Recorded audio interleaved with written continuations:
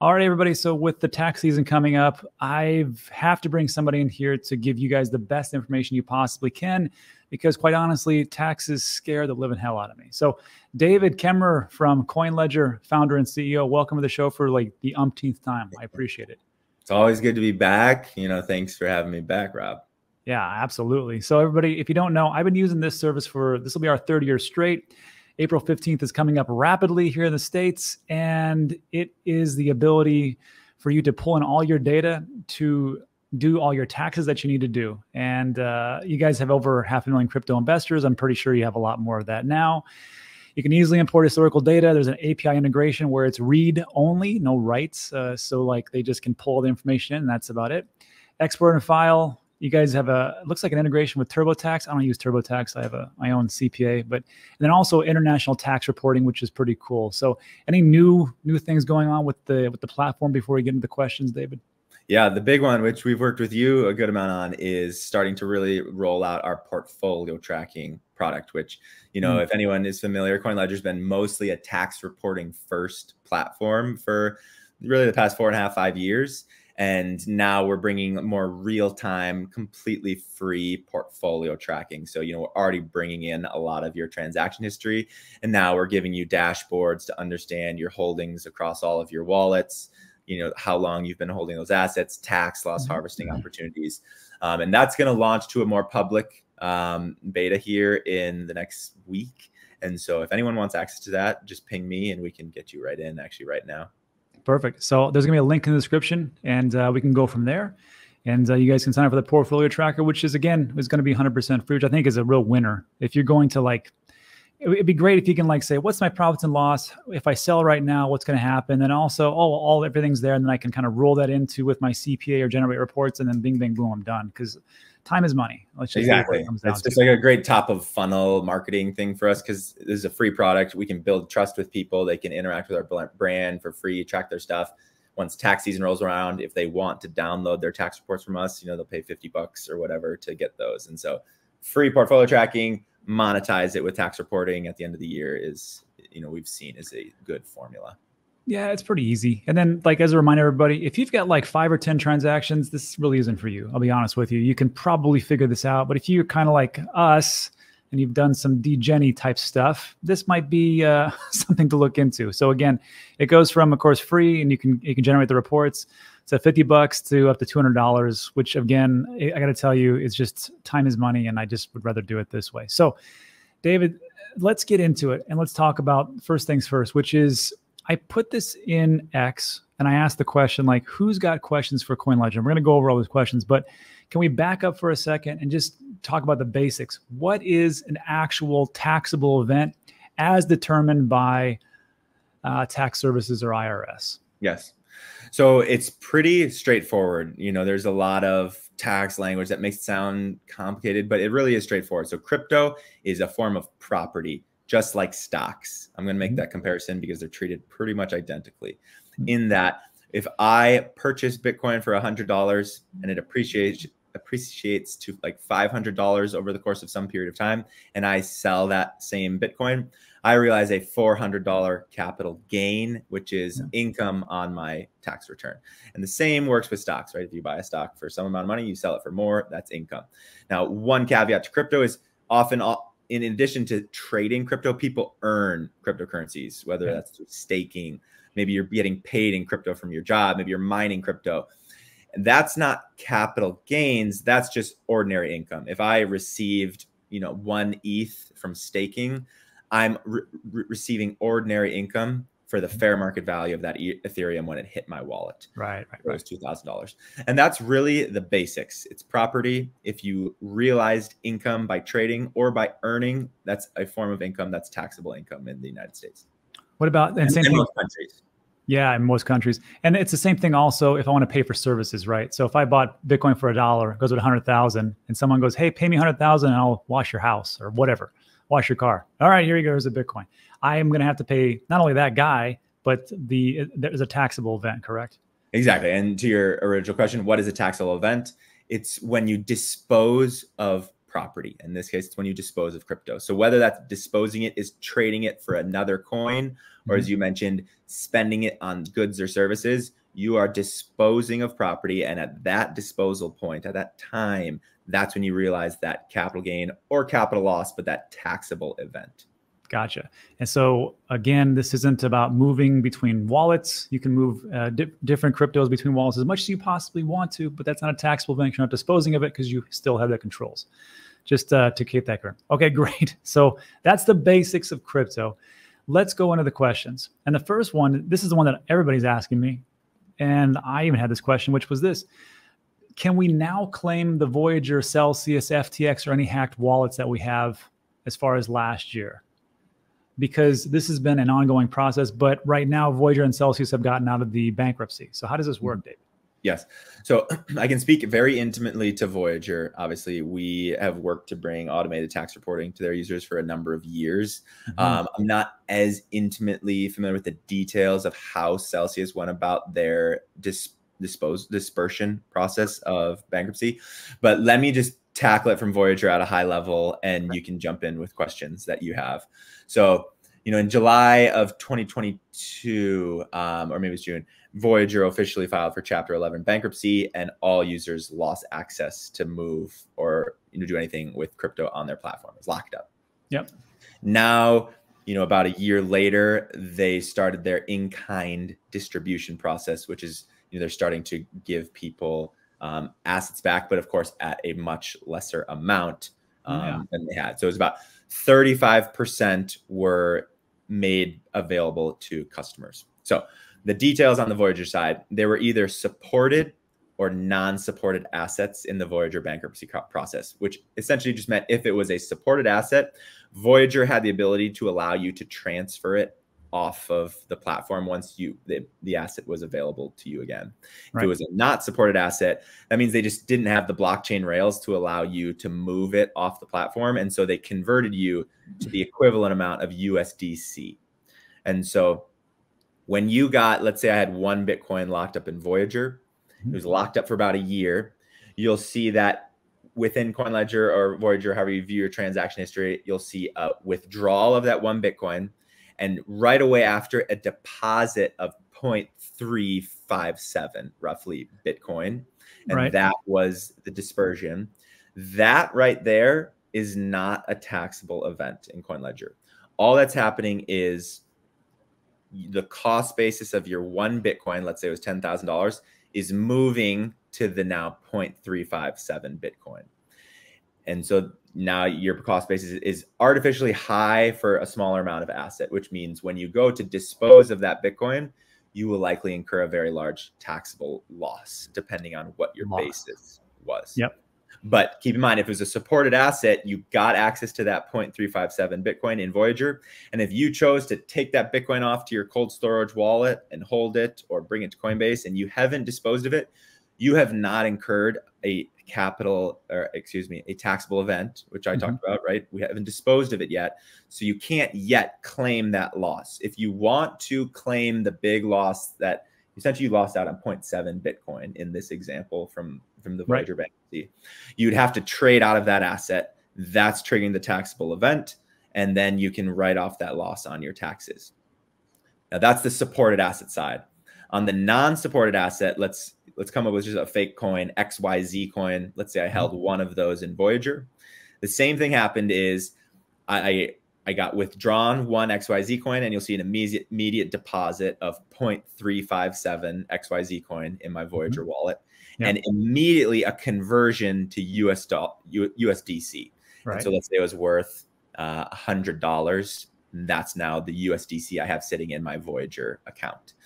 That, because they disposed of that asset for you, you did incur a taxable event. So let's say you bought that XYZ coin for $1,000.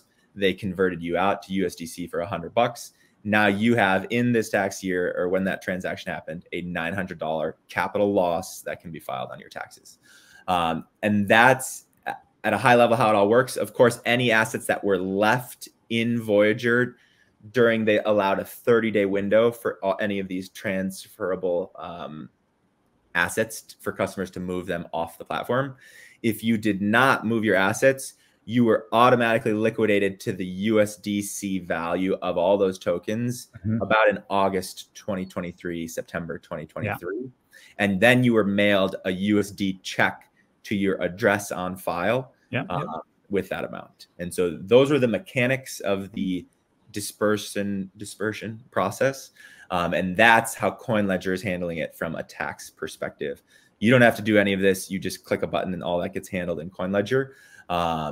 But you know, that's how it's being handled. And we have a bunch of documentation if people want to read up on exactly what's going on behind the scenes. Perfect. So let's just say a great response, great answer. Let's just say that we know that they're trying to claw back some different some different amounts that they can get back from either 3AC or FTX. So let's just say in the future that they're actually able to claw that back. Now what happens to those individuals such as myself, who all of a sudden I got another, 20% of my portfolio back. And I'm like, oh, this is pretty good. At that point, same thing happens? Or can we just right at this point, write everything off and go, I don't think it's ever going to come back? So it's really up to the user, because let's go back to my Bitcoin case. Let's say I got 0.357 Bitcoin back from Voyager. And let's say I brought it to my Ledger wallet just to hold, right? I'm not selling. Again, I haven't incurred a taxable event. So if at some point I get more Bitcoin back from Voyager, that would just add to that same position. And remember, my basis of spending, we said $10,000 is still true in that amount of Bitcoin. So if I add another 0.1 Bitcoin, now I have 0.475 Bitcoin, but my basis still remains the original basis of $10,000 of what I had there. So if you want to wipe the slate clean right now and realize what are likely capital losses because you lost 0.7 about worth of value in the Voyager bankruptcy, you need to dispose and incur taxable events. Dispose of these assets. Of course, you can buy them back if you still want to hold them. Right. And if you wipe the slate clean, you're kind of closing your positions. If at some point in the future you do get more income back from Voyager from the bankruptcy process, whether that's crypto assets or USD, that is a form of taxable income, because keep in mind, you already wiped the slate clean. You already realized all of your losses. And so by getting income in the future, that is just a form of income. Gotcha. Yeah. Okay. Well, how about this? Is there, and this would come back to the question about the hacked wallets, because I remember this was a couple of years ago, maybe last year, where there was only so much you could claim as a loss, because people were like, hey, I'm in a boating accident and there goes my ledger. I just lost $10 million. Woe is me. Can you still is it like the maximum amount, which is very small every year, or have they increased that, or how does that work? So hacked wallets theft is actually close to impossible to write off from a losses perspective. That ability got closed in the Tax Cuts and Jobs Act under the Trump administration. Oof. And it's much more difficult to claim a capital loss logically. Now, you could claim anything you want, right? The US is a self-identifying system. True. But the law has closed a lot of the ability to write off, meaning deduct from your income on hacked, theft, when it comes to property. Okay. So banking on that, is there a limit to what we just talked about with, say, FTX, Celsius, and Voyager? Can we say, like, if we had it, I don't know, 20,000, 50,000, 200,000, we could all just say that's just a total write-off? Like, just using your example. Yeah. So the FTX and whatnot, those cases are different because they did file for bankruptcy. It's the ones that I'm more referring to in my prior dialogue right there is if you yourself, right, like got your crypto stolen from your Ledger wallet, or you somehow got hacked. On FTX, it's going to follow a similar bankruptcy process as Voyager and Celsius. And those are going to be write-offs because you had some amount of asset, by the fault of the company, they're going through bankruptcy, you got back less, and then you dispose of it and you're going to incur capital losses. Gotcha. There's nuance to this. I'm simplifying. So if you have very specific use cases, problems, of course, I'd always recommend talk to someone who's well-versed in crypto taxes. We have a bunch of folks on a directory on CoinLedger that you can go and reach out to. They're very knowledgeable. Everyone's situation can be a little bit unique. Yeah. And then just to piggyback on that, if you're on CoinLedger.io, links in the description. But if you come down here, there's a link that says find a crypto tax expert. If you click on that, they've got a whole plethora of different people you guys can talk to if you have any questions about that. Now, it's going to be, of course, they're going to charge for those services, but I got to tell you, those services are worth their weight in gold. And I cannot stress that enough. And then also, before we move on to the next question, to really dive deep into that question of, can I write off lost, stolen, and scam crypto on my taxes? There's a great article written on CoinLedger by Miles Brooks, who has his master's of tax, and he's the registered CPA, director of tax strategy at CoinLedger. I will link that also in the description so you guys can take a look and go from there. So yeah, that article is going to cover this in detail. So that will be helpful for anyone who's in those situations. Perfect. So we've covered the bulk of it. Now let's get into some questions that I asked just this morning. And people love to ask questions about taxes, even though people hate them. So let's just go through this. Wise Money Duo says this: not a question, but I think you should have them explain why it's so important to take responsibility for your taxes and pay them accordingly.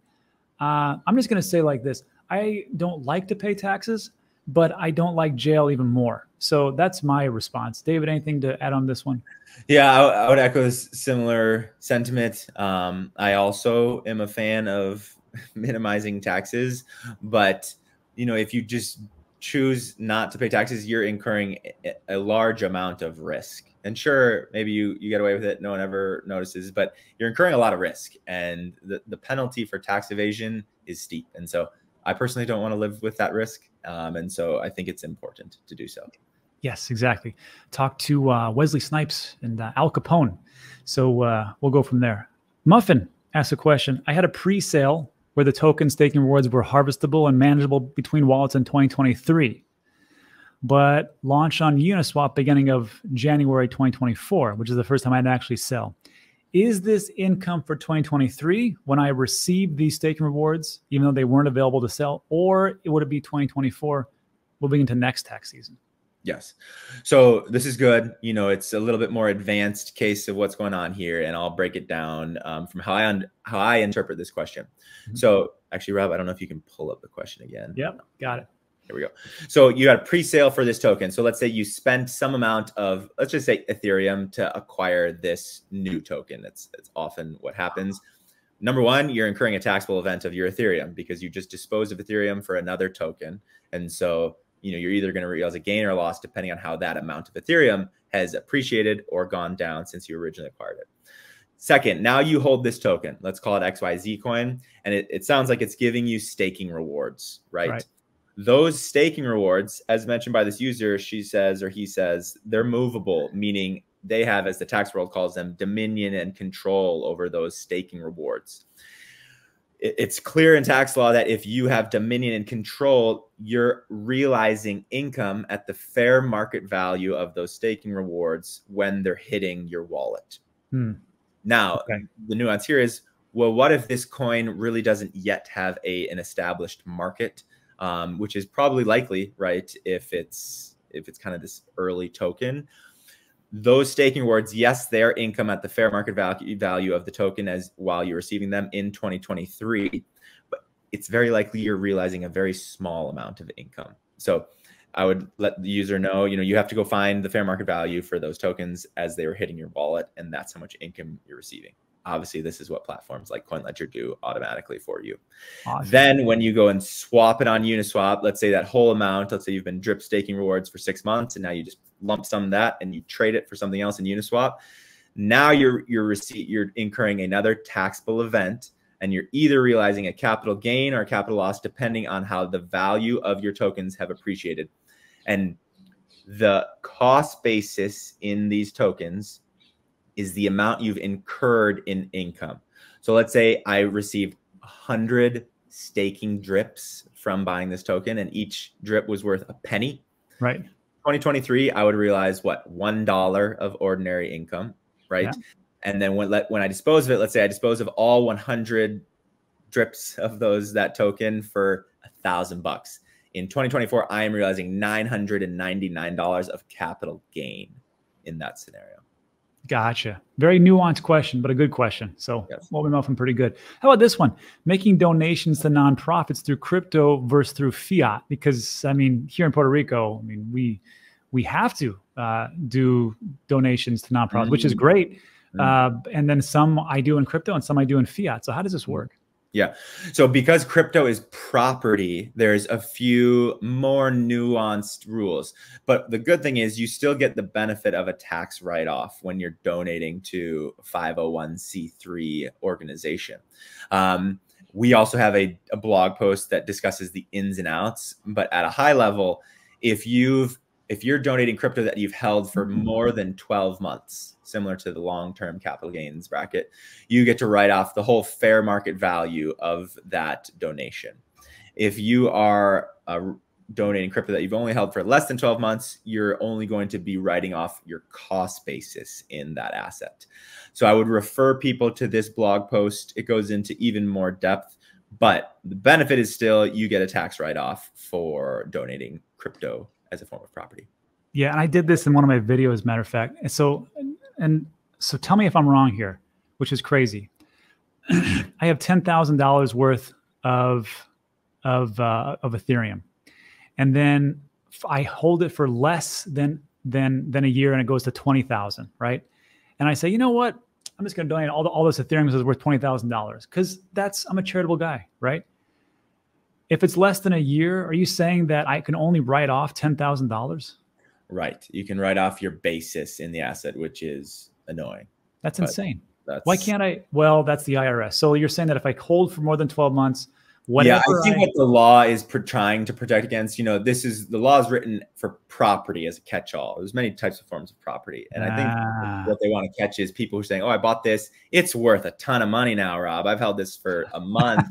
And I want to write off the fair market value of this piece of art, right? And so that's what it's protecting against on that side. Protecting us harder. Fantastic. All right. So how about this one? Can we migrate our imported and compiled TaxBit account transactions into CoinLedger? I've used TaxBit for years. They're doing away with their, I didn't know this, away with their consumer-facing service, and I haven't migrated yet. Yes, you can. We don't have like a direct integration with like transfer your TaxBit account. It creates the same account in CoinLedger. But we have our whole support staff is trained. We've been helping a ton of these TaxBit users get migrated to CoinLedger. And the other good thing is we've completely made the product free for TaxBit users who have used TaxBit in years past. So if you need to, get up to speed with CoinLedger, your 2021 reports, your 2022 reports, we're making those free to TaxBit users. So just get in touch with our support team and they'll walk you through all of that. Hey, man, that's pretty good. All right. BGD says, does the IRS allow a summary of crypto gains losses, or does it require every transaction to be reported? I think this would be like if you get audited, probably every transaction, but how does this work out? So just technically speaking, yes, you have to report all of your taxable events. This is annoying in crypto because there's a lot of them, but technically speaking, yes, you do actually have to report all transactions. This is why, okay. So this is why when I send it to my CPA, it's like just a boatload of information. And she's like, okay, great. And then she just sends them over. I gotcha. Yeah. What's happening is the 8949 itself will get consolidated, but you also attach essentially a long file of just like all the transactions alongside of it. Ugh. Have fun with that. Felix asks, will future recoveries be treated as new income? I think we answered this actually. This was about the Voyager Celsius FTX issue, right? Yep, exactly. Okay. Jimmy says, some exchanges don't hold reports past quarterly. How can I use CoinLedger to verify account for yearly transactions? Yeah, this is a really frustrating problem. Some exchanges make it very difficult to get your transaction history for further out than like 3 months at a time. Yeah. For these exchanges, one, just start making it a habit to download that 3 months. Every month you should just be downloading that, because our hands are tied as well. If an exchange is like, nope, we're not going to give you your transactions for further than a year out, first you should email their customer support saying, hey, I need my full transaction history to do my taxes. Please give that to me. Most times they'll give you the full stuff. You just have to go through the extra hoop of hitting up their support team, which is annoying. But to answer his question, I would just keep your account fresh. If you're using CoinLedger, every month refresh that data, and then you won't have that problem because we store all of that data forever. You'll always have access to it. Awesome. Okay. And then last question, which is, do I need to report my S coins I traded on a DEX? Because who cares? It's on a DEX. Nobody cares. No one's going to catch me. Yeah, it just goes back to what amount of risk do you want to carry with you in life? Technically speaking, that is a taxable event, taxable activity. You're incurring some amount of income that needs to be reported on your taxes. If you choose not to report that, that's on you. I can't make you, but you're incurring some amount of risk that you'll carry forward for some amount of time. Exactly. Me and David are not financial advisors or your dad, so do whatever you want to do. Exactly. We're just here to get you the best information. All right, David, another fantastic showing. We appreciate it. Look, everybody, the links that we just talked about, everything we just talked about, there's a links in the description. You can check those out. But again, make this a consideration, and because it's tax season sneaks up on us and it gets very quickly, so this is going to help you save a lot of heartache and time and frustration. So David, thanks so much for stopping by again. Thanks for having me on. We'll see you guys later. All right, guys. See you.